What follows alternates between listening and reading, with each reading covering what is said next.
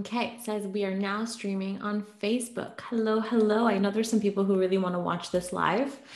I think people are always curious to hear about like actual experiences and what can happen. So just for some context, this is our beautiful Julie.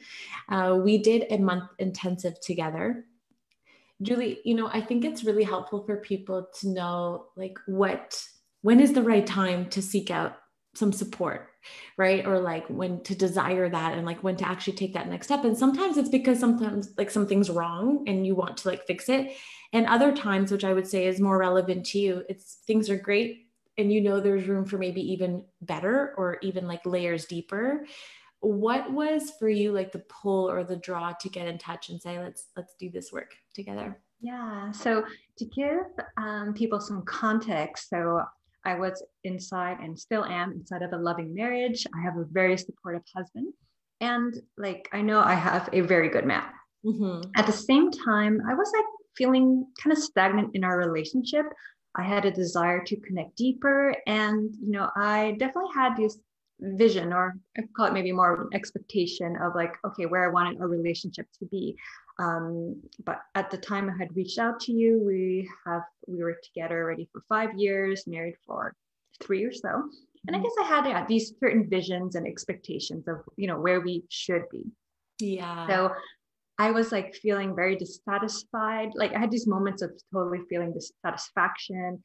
And I noticed my behavior. I was like nitpicking, complaining, wanting to change certain things in his behavior, or wanting him to be better in certain, areas. For example, I'm very into personal development. My husband, while he has a very high emotional intelligence, in my opinion, he was just not necessarily into those, personal development, spirituality, and things like that. And I think I was trying to push him into a certain mold. And I noticed myself doing that. And we had at times these conversations of, because kind of exploring, okay, where did he feel like, how was he feeling inside of our relationship? And he was just like, babe, I feel great, and I'm just here in my bubble being like, oh, I'm unsatisfied.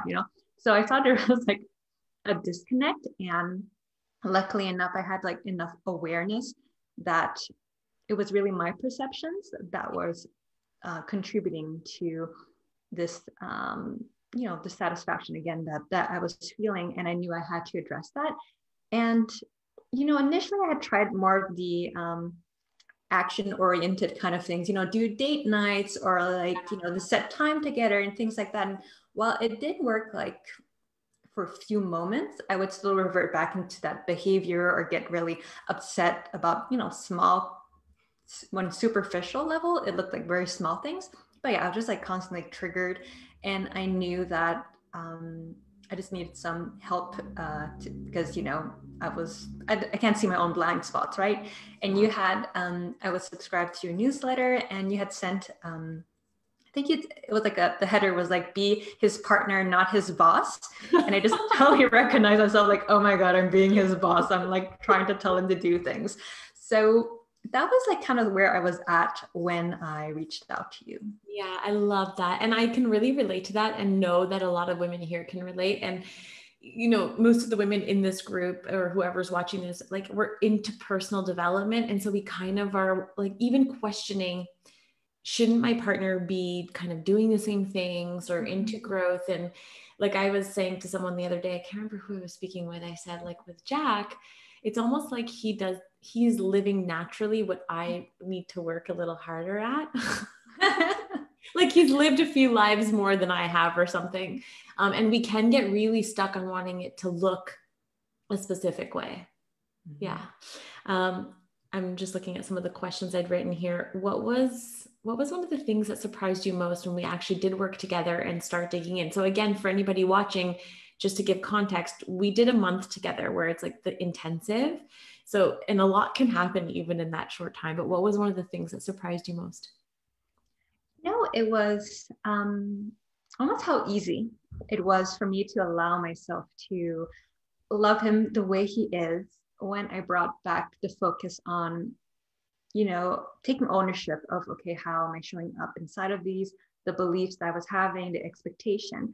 Because even like when we had our first, call to just kind of connect, and, see, okay, what is it that I was looking for? You asked me, okay, what is one of the things I'm looking to get out of it? And I hadn't really thought about it on a logical level, but just like intuitively, what just came out of my mouth was, I just want to allow myself to love him, the way he is. And I feel like I was trying to overcomplicate things. And when I just brought it back to, okay, what is it that my responsibility inside of this? Yep. It was actually really easy. Yeah. To just allow myself to be in the moment, to like just, and again, I'm not saying that he's perfect or that he even needs to be perfect, but the allowance, I feel like that was the shift. And it was like, oh, this is really easy for me. Yeah. So I feel like that was it. And the second thing that I felt was really interesting for me was how easily certain triggers just fell away, Yeah. How after, because sometimes I was used to like, okay, there's certain triggers and I have to just work through them, and just really be trying to be super conscious.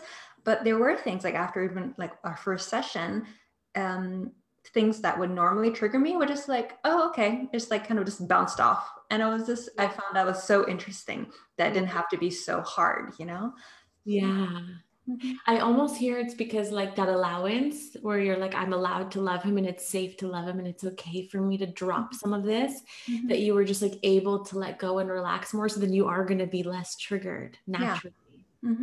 Yeah, that's so good. What would you say shifted maybe even in the way you perceive yourself or your husband and your relationship? So for me, it was being able to tap into, I guess, a more fun essence who wasn't always so, uptight inside of my relationship, because I was recognizing, I was kind of showing up in that manner, and being able to more embody the kind of wife I wanted to be showing up inside of my relationship. And that version of me, which I feel is, much closer to, my true essence, is a fun, loving energy. And even with that, just being able, whenever I notice things that, could potentially trigger me, is just kind of approaching it with a lot more kindness and like lightness without things having to be so heavy and so serious. I feel like that was the thing for me that had shifted. And for my husband, again, was that idea of allowance and being able to stop putting like expectation or pressure or labels on him, and again, coming back to the personal development, and this even allowing him to, remembering that he's on his own journey, and what he needs to learn, he'll learn, and even almost like allowing him to surprise me with certain insights that he has, right? So even now, like he recently kind of opened up more to like personal development. We actually like did vision boards, and he was like open to it. He was like, he's not like, I'm not going to necessarily commit to it every day, but I'll go and look at what are my values and all that things. And just allowing him to naturally find his way to that if he wants to. I feel like, again, coming back to the word allowance in that way, is one of the things that surprised me. And in terms of relationship, is I feel like reminding myself what is really important, and for me was that connection. And I'm going back to our connection call that we had together before we even started working. You asked me that question, okay, what is it that I want out of this like the work that we're doing together, or like how do I see a relationship? And I had that vision of that came really instantly to me, was a picture of us like walking on a bridge and like I remember together. The bridge. Yeah, the bridge, right? And just remembering what that feeling is, and allowing myself to remember that it doesn't have to be specific activities, because again, I was very focused on not measurable, but like there's really outcomes, like a date night and like these things, and like it has to be these fun activities and things like that. And just being remembering that no, it's actually coming back to that feeling. So even if we're just like laying on the couch or just talking in bed, that feeling connection is there, and it's as important and it is as essential as, let's say, us having a date night. It's really coming back to, what do I want this to feel like? I feel like that is the perception that shifted inside of how I viewed my relationship. Because I mentioned at the beginning of the call, I had this expectation of what it should look like. And I think that for me now, it's kind of more shifting. It's shifted back to like, okay, what does it feel like? Yeah, I love that. I think that's actually one of my favorite things when I'm working with women who are in relationships and in good relationships, right? I think that's really important to make that distinction is like noticing that the love can really be, actually the love is really mostly like our day-to-day lives are mostly like going through the motions, right? And if we can insert like so many moments of love, like in the morning when we wake up, or at night before we go to bed, or as we're crossing paths in the house, like the way we look at each other or speak to each other or smile, is like really bringing that love back in. And I remember that moment of you being on the bridge. And it's actually something interesting that you're bringing up, because you've brought up our connection call twice, right? And so for anybody watching, like meaning that call before we even begin working together, where we see, is there a fit here? And actually what I'm hearing you say is the moment, like that was the start of the change. Like even in that call, like that moment of saying like, this is like just getting really honest with yourself about what's in the way and what you desire. The change begins in that moment. Yeah, that definitely resonates, when you say that, because when it's just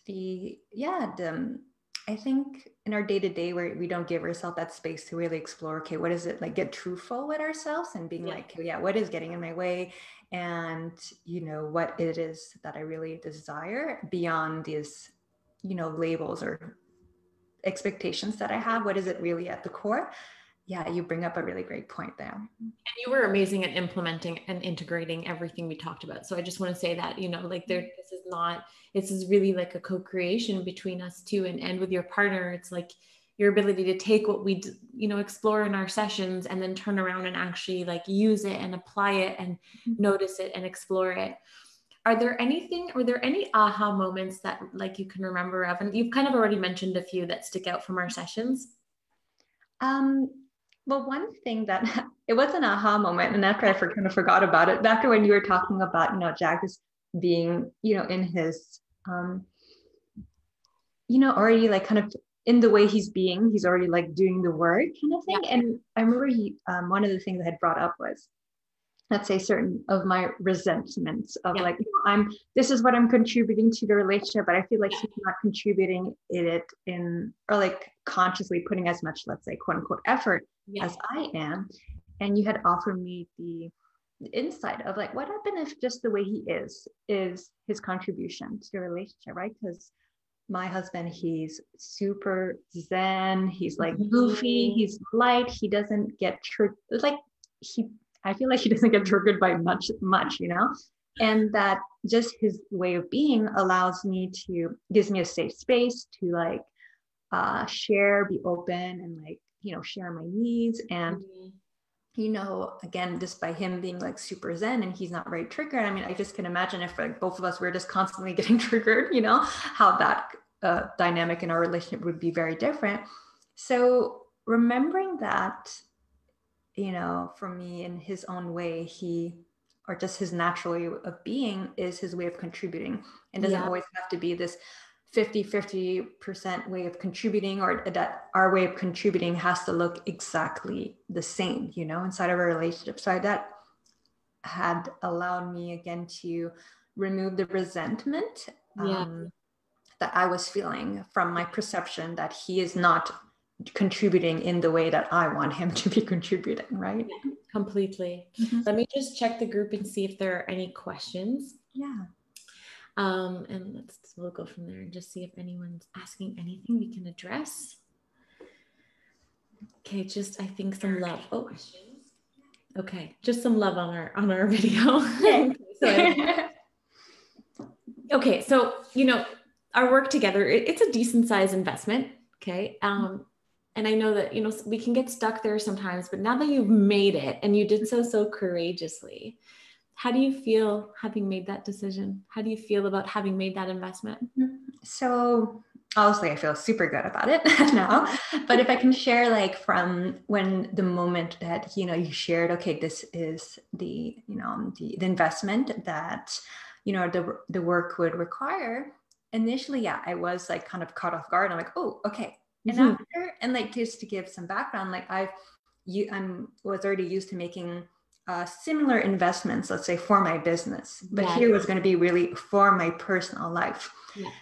And in that moment, it was what had allowed me to feel super safe and feel super like, okay, I'm in this, is I guess the knowing for me that, how I show up in my personal and daily life and my relationship is also going to reflect on my business and vice versa, in the sense that what I'm trying to communicate is, all of these areas of our life, all, they play into each other, right? Yes. So I knew that by, investing in myself, in my personal life and in my personal relationship, that it was also going to play out some way in my other areas of my life. And, at the time, and it still is, my business life, or my business is still Mhm. very a big part of my life. So I just knew that it was going to pay off in some way. And even if it's not in a like monetary way, Yeah. it was going to pay off some way. And I just knew Yeah. that, Yeah. so that was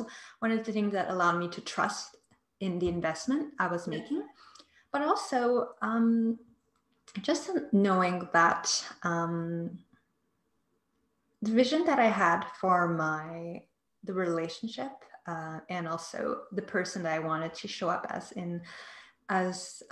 the wife I wanted to show up inside of my relationship, I felt like that was totally worth, Yeah. the investment. And it's, it's hard to put a price on like having a really beautiful relationship, having a happy relationship. And I guess because I was also in, certain kind of pain, in the sense that,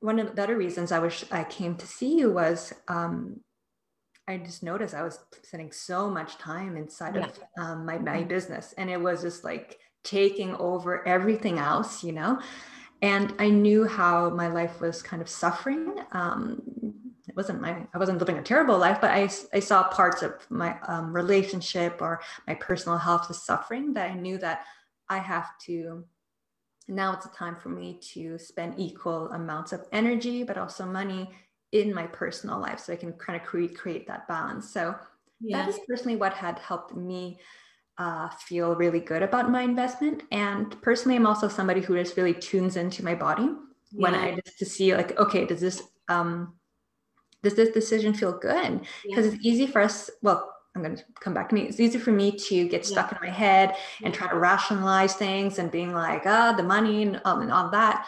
But my body, I think it just felt so calm and so safe that Mhm. I'm like, I know I have to go with this, because every time I listen to my Mhm. body in that way, it Mhm. has always brought me to the right place. So I had to trust that.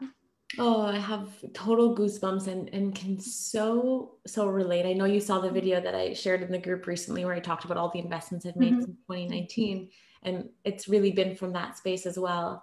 And you even shared that like us working together actually ended up having some kind of monetary Yeah, return in the definitely. long run. Yeah, and we can talk about, so Julie as well as a coach, and I'd love for people to hear how they can work with you as well. So that ability to kind of set your own, there's no glass ceiling type of thing when you can create your own income. So I was really happy to hear that it did end up in some ways paying off in that way as well. Mhm. What did I have here? What is different or changed inside of your relationship, Mhm. even during the time we were working together and now, and what do you continue to sort of draw on from our work together? Because what happens sometimes is like, yeah, when we're in a container with a coach, the changes can happen. But what's really important is that, and I always make sure that if I'm doing a month intensive with someone, it is with someone who's going to be able to take it and continue integrating. So can you tell us a little bit about that? Yeah, so the things I still carry with me after I work together, one of the things is like really just allowing myself to pause whenever I feel triggered. Yeah. And, just to really kind of tap into that. Okay, like when I'm obviously when I'm triggered, I'm coming from like a very fear-based mentality, fear-based perception, and just kind of going on with all these stories that I'm making about this trigger, right? And allowing myself just to, with the tools that you gave, just come back to, love. And okay, if I were to see this from a perception of love, what would the new story be? And also when I'm stepping into that, that wife that I want to be showing up inside of this situation, this immediate situation, what would that actually be, And this always coming back to that has really helped me avoid a lot of useless arguments and just keep things much more smooth. And, it's really interesting, how when I just decide to see the situation from a lens of love, it's just like I'm falling like back in love with my husband. And it's just a fun process, and, the idea, like this is an idea that I integrated even before I got married to my husband, Pete, is like love is a verb. It's something that, you had to intentionally kind of recreate and be conscious about. And just being able to always step back into that, lens of love. How do I want to react from a way of love when I'm faced with this potential trigger? Yeah. Has really just, I feel like it has allowed myself to just be more and more in love with my husband as we as our marriage continues to grow, so it feels like it's really fun. And I just did want to point out that, a lot of the work that I'm taking away from our time together was a lot of the embodiment work, but I also want to just point out that you gave a lot of practical tools, right? So that is also something that I rely on. It's, because when I was explaining this to my husband, he was just like talking like, this sounds very airy fairy kind of thing. And like, there is that part of like that quote unquote woo and that quote unquote work with emotions. But what I do really appreciate, because I do really have that, I need that kind of step-by-step plan kind of thing. Like you did really provide those tools. So I did want to point that out. Thank you. I appreciate that. Is there anything else you wanted to share? I mean, you've already shared so much. If there's someone who's hesitating, let's say, to make an investment. So right now I have the doors open to School of Love, which I'm going to drop in the comments after the video. If there's someone who is wanting to invest in that, but also afraid of making the investment, what would you say to them? I mean, I would reshare again my experience of helping, like if I was to get out of my head, trying to get out the logical and the very rational, and just getting back in touch of, what is it that I really desire? And holding the vision of what I know is possible for me. So again, coming back into love, what is possible for my marriage? What is also possible for me as a woman, when I'm stepping into that vision of the wife I want to be showing up as, and that my most loving self. And just believing that is possible, and that is okay for me to desire what I want to desire, and believing that I am worth that myself, I'm worth investment, but also the vision that I have is worth the investment. And when I tap back into that, I guess desire and the vision that I know is possible for me, it just helps calm all the noise that can show up, from maybe potential fear, So that's what I would say. Yeah. Oh, that's so beautiful.